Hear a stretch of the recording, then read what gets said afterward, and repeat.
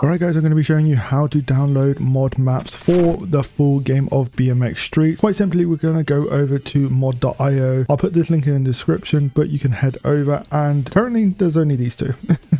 So you can click on this one here, for example, the Boneyard, go over to download file in the right hand corner, click download, it will start downloading. Then whilst that's downloading, you can go down to your documents file and BMX Streets will be right here. You can click on it, click on maps, and then once it is done, you can double click on that, and then we can drag this into the maps, and then we can load up BMX Streets. Okay, once you've loaded into BMX Streets, you can then press start, scroll all the way over to maps, and boom, there we go. We now have the first modded map. This is pretty sick.